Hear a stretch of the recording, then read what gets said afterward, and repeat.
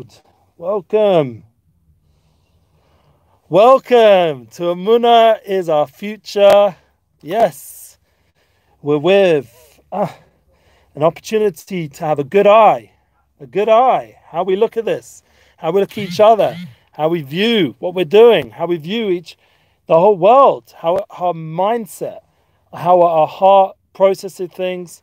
And how we act with our realities. We've been talking a lot about this thought, speech, and action, unity-inspired projects. This is my brand. And Emuna is Our Future, together with Rav Shalom Orish, Shlita. This is his beautiful studio, which, thank God, we've already had 2 wonderful classes, QA in English, with the Rav. We're very excited. It's amazing. I'm just going to get my sanitizer. Very important to keep reminding ourselves about all the important rules of what's needed. And we're going to go into a class today that is very, very much needed for our generation. Yes. Is basically looking good. Looking good at people, looking good at yourself even. You know, there's many famous sayings about having an ayin tovah, a good eye, which is what it means in Hebrew. And to look good, to have a good kick, as they say in Yiddish, a good blick, how you look at things, your outlook, your hashkafa, the mindset, as Gary Vaynerchuk, a famous Jewish successful entrepreneur, says, the mindset is everything.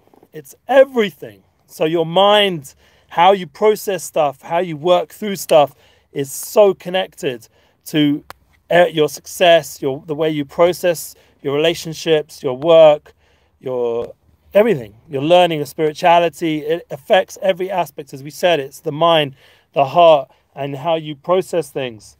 You know, I was just working through the halachas, the laws of tefillin with my son, and because he's going to be bar mitzvah, please God, just before Hanukkah.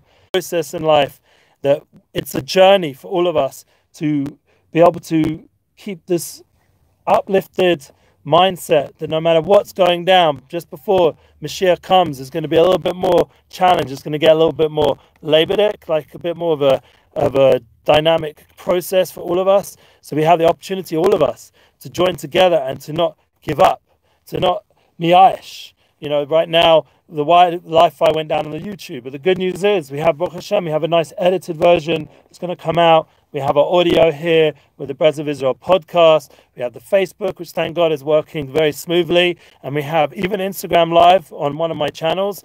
And please God, we'll have, as time goes on, a more professional setup like we have by the Rav, with all the cameras. You know, we'll be patient with that coming together.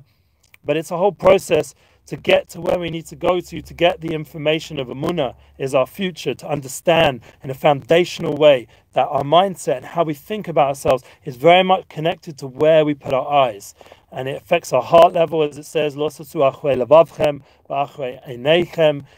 wherever we look with our eyes, that we shouldn't go after them. We shouldn't just let our eyes wander around. We should have some self-control. As Stephen Covey very famously said in his 7 Habits book, something which people in the business world, thank God, have read, and hopefully will have a good influence till now, even though it was a while ago. But he said that self-restraint is the key to happiness. And there's still a live feed from him. He's not here physically, but we see that people have left legacy.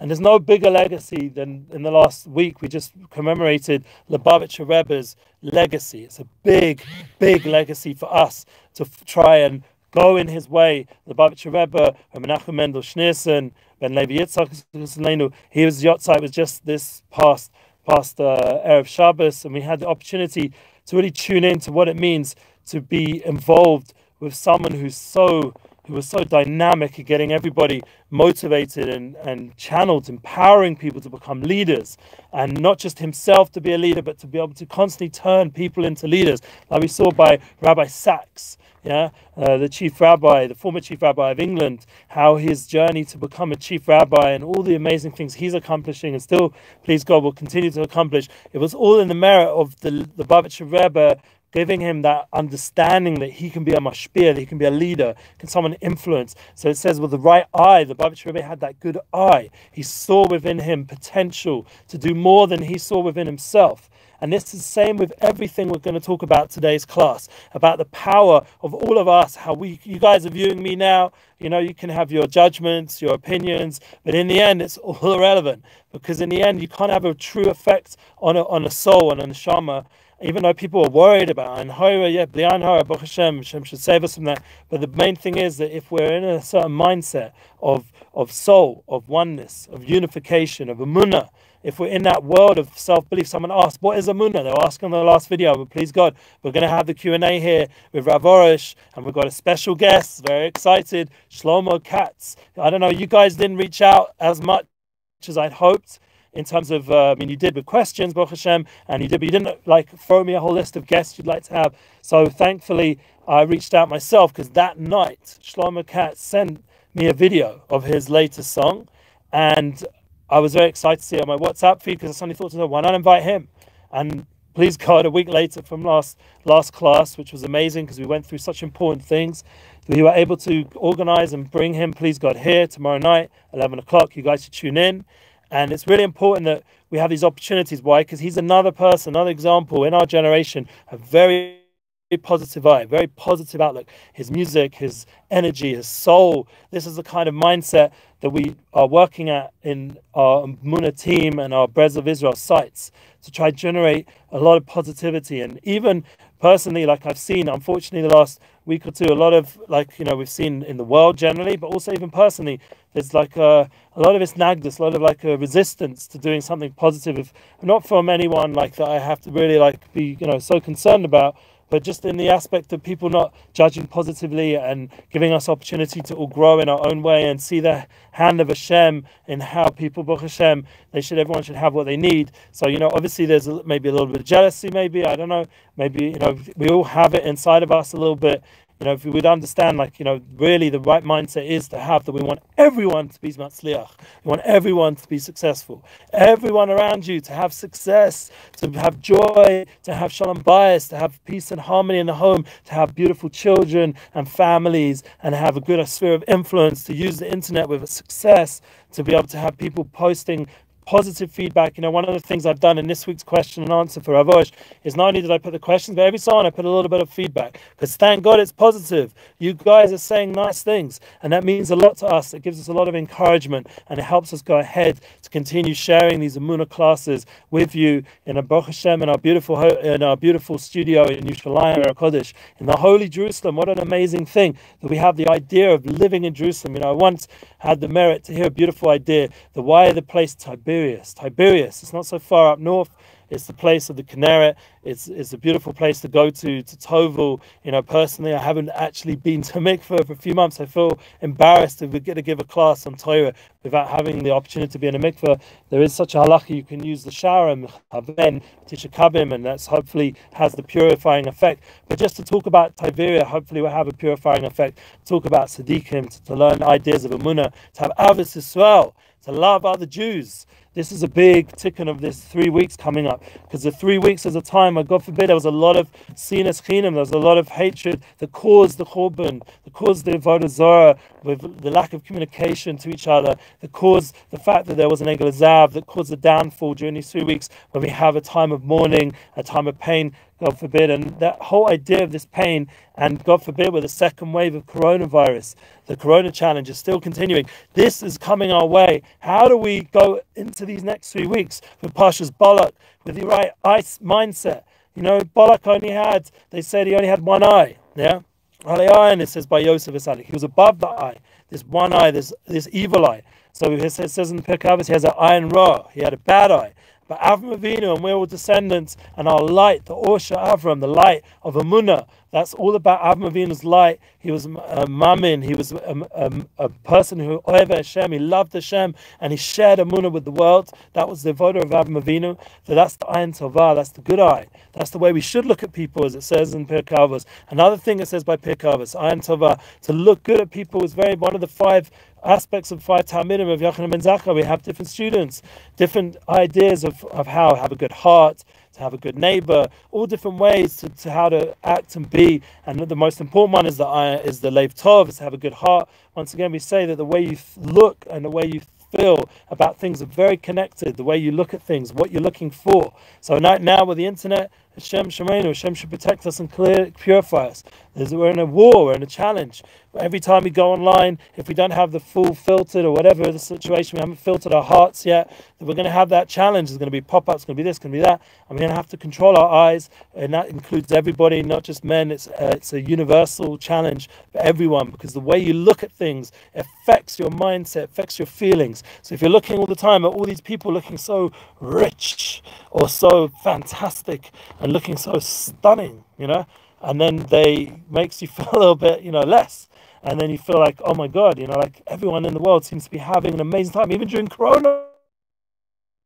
So much, like, and I don't. And then a person feels bad about himself. Instead of, like we spoke about last week, feeling good, focusing on the good, Zayin Shoveli, turning it around, this is good. Using this time, this Tammuz and Av, these 2 difficult months, to turn around with the right mindset. One of the things we spoke about last week was the idea of the Shem Havaya. And thank God there's a very special rabbi, Rabbi Biederman. We mentioned him a few times with Eli Melech Biederman. Yes, he's a good guy, very holy rabbi. I mean, we should say a holy rabbi in our generation, putting out beautiful Torah. And he says this beautiful idea of the connection of what I spoke about last week for those who followed, and we recommend you always go back and go over the classes because there's a lot going on within the 20 minutes or so. We have Zeh Neshoveli. What was this pasuk? That this is not worth anything to me. That's the pasuk of Tammuz. The last 4 letters are the name of God's name. We're just going over the ideas, and those 4 letters are backwards. So he said a beautiful idea. Take the yud, that's the back last part of li, Za'ina Shoveli, the hey and the vav and the hey and the yud, and that yud at the end. Take that yud that's gone all the way down to the backward part and bringing down judgment into God. Take it and bring it back and put it back up on top. Move the yud back, and you've got yud k vav k. What's all this about? It's just the mindset, the way you look at things. So the yid should be on top. The yid should have the yud. The yud is connected to the yid. That idea, the mindset should be in a positive place, and that will turn all the judgments into rachamim, into kindness, into chesed. And that's something which everyone can do just by constantly allowing yourself to regenerate the positive mindset. And that's with Hashem's help. Hashem himself wants us to be. He wants us to have a good mindset. If duetz Hashem b'simcha, he wants us to serve Hashem b'simcha. As we said in the capital, in the Psalm 100, we know that that's the Kuf, the Psalm Kuf, the 100 Tehillim. They have the idea of this if duetz Hashem b'simcha. The Rav Orish is talking about it. It's on the Rebbe, my Rebbe in Yerushalayim is talking about all the good tzaddikim, the good righteous people, talking about this idea of serving Hashem with joy, even during such a time. That is the key. We have to keep positive. And the way we look at things, our mindset, our good eye, will make a big difference. Like we said before, the Bavitcher, we can empower people around us. I remember hearing from other tzaddikim, Rabbi Yaakov Kamenetsky, the Rav Shiva in America, all around different boards. We said the Ton the Rebbe with Tiberius. What's Tiberius got to do with a good eye? It's the same idea as Tov Ria, says the Talmud Rebbe, based on the Tosfos and Megillah. It's beautiful. In the Talmud, we have to learn the Talmud. In the Talmud, it says a beautiful idea that Tiberius is the same letters as Tov Ria, having a good eye. And that's why the people there, it says in the Gemara, they weren't empty. Why? Because by looking good on people, you have the power to empower them, to give them the strength to go ahead in their life, to have the power to do what they need to do with all their struggles and all their pain, and to have the inner strength, as we spoke about a few weeks back, to have the inner strength to overcome whatever's stopping you, to have that win-win mindset, to have that strength and that energy. And that is very important, that when you're around righteous people, that's one of the things. By just tuning in, please God, we'll try to do a Zoom chat at some point. It would be nice if Rav Orish can start to, speak to some of the people out there. We'll maybe do some Zoom chat interviews, maybe Zoom chat meetings, where just like when we come to Chizos, he, the Rav himself, can sit with you guys and talk, and you can see, and just by having the way he looks at you, Rav Orish, he's able to see the good. This is the idea of a tzaddik, a righteous person. He's constantly focusing on the Nekudas Tovos, on the positive, and strengthening that aspect by the way he looks at you, the way he speaks to you, and obviously the way he feels about you. He sees your potential, and he empowers you to live your potential. I mean, think about it for our generation, with education, with Hinuch. We're bringing up children. I know myself, and I've caught myself many times. Sometimes we're not feeling so great about our children. Unfortunately, they're playing up a little bit. Just relax a moment. A little bit mindfulness over here. Just it's getting a little bit testing. Like it's a little bit challenging sometimes with the children. So what's the right way, of the right mindset, the right approach. The right approach would be to see the good in them, to really pray for the good, to empower them, to constantly go together with them and give that loving feeling that they're beloved no matter what, and then they have the power within to do their shlichus, to do their agency of good. And all of us have that ability. Every single person, yeah, has the power to draw out the good in the people around them, where you work, where online, to say, comment nicely, to give feedback, encouragement. You can give these loves and these hearts and all these caring and all these other things that social media hopefully gives us in a good way. We have to draw out the good of social media also. So that's another important thing, that we have to remember, that we're on a tight schedule. I only personally get to speak once a week, 20 minutes or so, and I'm happy with that. I do have my podcast, I'm sure I've invited you many times, Unity Flow podcast, which right now we've been posting Rav Orish's beautiful question and answer. I feel like he's covering a lot of ground, and we need to go over it again, as long with our Breslev Israel, Emuna is our future podcast. And then we have the other podcast, thank God, which is a relationship flow. And I feel like there's a lot of jewels there of relationship, because to be able to have that shalom bias, that peace and harmony, we have to see the good. We have to focus in the good. Last week we spoke about not feeling waste, not feeling like useless, God forbid, like feeling having the ability to see the truth of who we are, that we have a soul and we're worth something, seeing our value, our true value, our self-esteem, our self-worth. And this week we're talking about now that once we're doing that, then hopefully we'll start to look at other people with that kind of mindset. And it can get challenging. Like I said, with the kids, I think they have the best testing abilities, because we were all kids once, and maybe we weren't as crazy as the previous generation. Our previous generation wasn't as crazy as this generation, and maybe they were. I don't know. In some ways I was pretty crazy as a kid. I didn't grow up religious, or so bound by halakha or Torah, so I didn't really know about those things. So there was other things going down, like people, and I've been joining some of these Zoom chat meetings to get to know some different people around. And one of the questions is, say something about people that they don't know about you. So I'm not going to say in this, you have to come join me on one of those Zoom chat things. But basically, there's always some personal things that we've been involved with, like we're not proud of, but it's a secret that, I see my journey. I'm proud of the journey that I've come from such a place to where I'm at like now. And just, like we've been speaking about with, say, with Nissan Black or other people that have come here, their journey is very inspirational. So in my own way, it wasn't, like in that, like situation as much, but in my own way, I had a journey towards this spiritual uplifted mindset that I'm working on. And that good mindset, that positive heart, and that wish, this is the important part, success on others. This is Pashas Balak, that even Balak, he hated us, he wanted to destroy us. And what happened? Hashem turned klalas into brachas. My son, he was born this week 16 years ago, Baruch Yitzhak, we called him. Baruch Hu, he was the idea of turning the challenges of our generation into the Esav, into a Yaakov, into a bracha, into Baruch, into a blessing. That the Yitzhak's blessing should come out for bracha, and the klalas, the curses that, what's his name, that Balak and Bilam wanted to give to us. Yeah, Bilam with the one eye, they wanted to give to us, turn it around to bracha. And that's obviously that comes out during this time, just before the 3 weeks, to remind us. Even the people in the rest of the world will be reading Balak soon, please God. And we'll all be joining together with this idea of turning the curse into a blessing. That is the key for our generation. Turning the coronavirus into a blessing. Turning all the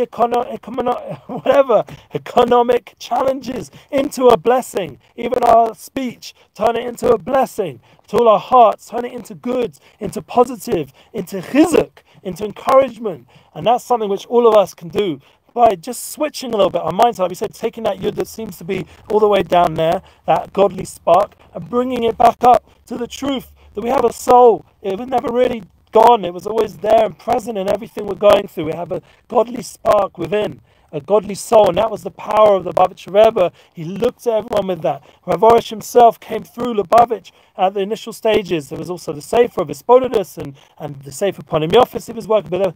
There are those two aspects of talking to Hashem. He was already busy with that, just like Nissim Black spoke about, but he was also the Lubavitch. There was maybe we'd love to have him come here. So another guest that's a good idea. But he had one of the famous mashpiyim now, Rav Yitzhak, what's his name? Please remind me. God, send me the name.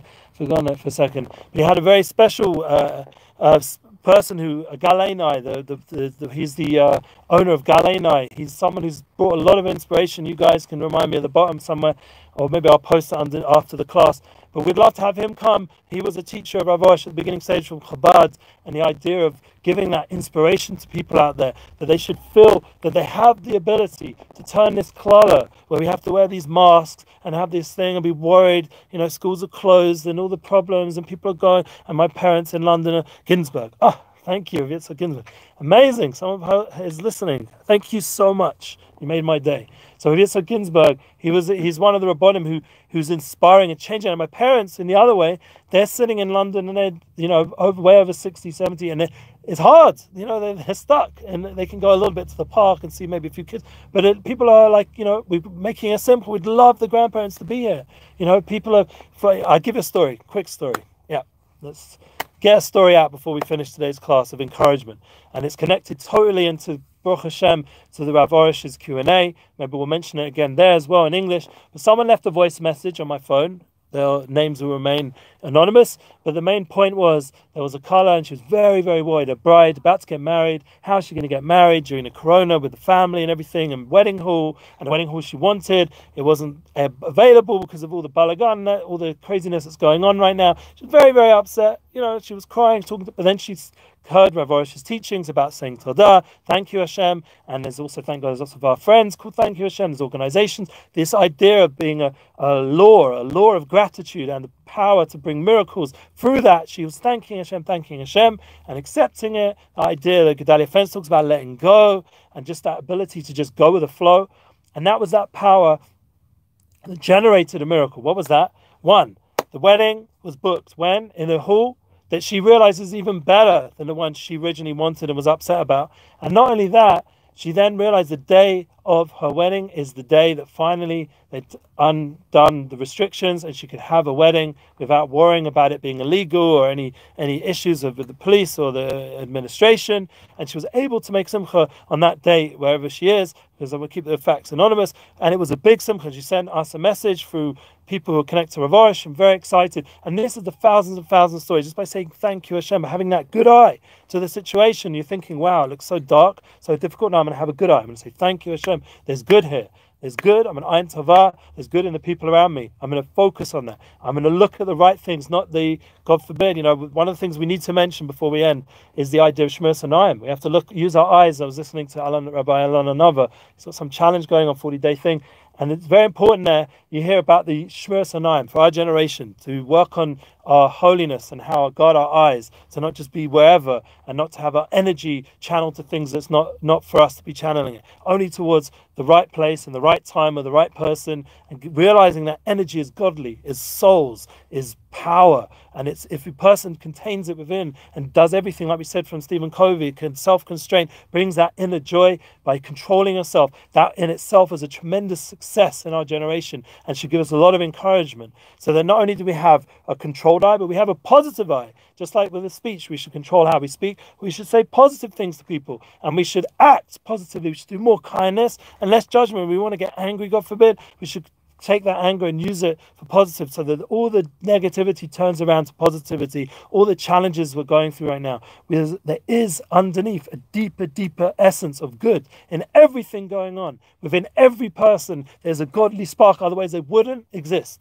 That's the truth of Ein Od Mevado. There's nothing else but Hashem, that oneness, that unity, the unification we've spoken about. There's nothing else but Hashem. So if we understand that the next 3 weeks, these next 22 days that we're going to go on this journey, really this idea of 22 connected 21, or there's a 10th, there's an extra day because of the 10th of Av, but basically 21 days officially, the 3 weeks. So then we have the idea of 42 as journeys. We'll talk about it, please God. And we did last year when we gave an Emuna class around this time. Thank God we have last year's classes for this time period. You can go back all the way. I think it was Emuna Future with our journeys. You can go back. All these classes, please God, we're putting up. We've got the Wish series from Rav Elgrad. We've got Daily Halakhic Corner. We still need to reach out again to Rav Yonatan Gadol to get back some English classes from him. Please God, we'll start putting out some more Gedalia Fenster. We're going to keep things moving. moving. We're going to have Shlomo Katz here tomorrow night with the guitar and with the positive energy and with that unity between other groups, other people out there. We want other people to come here. Like we said, Yitzhak Ginsburg, Chabad. We want everybody to be involved in Emuna as our future. It's ultimately, it's all with Emuna that we're all together on this journey.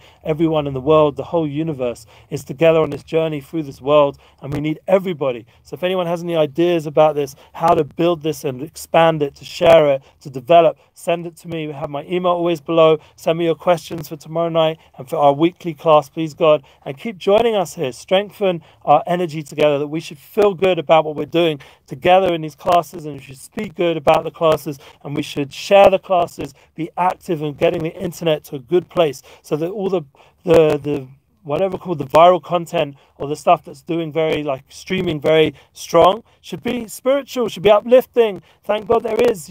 I personally set up my internet that it should be filled with chizuk, all the podcasts filled with inspiration, filled with positive words in my mind, so that I'm constantly with a good mindset. I'm hearing from good people. Like Gary Vaynerchuk said, we started off with, mindset is everything. So think good, the way we look at things, and please God, we'll be zocher.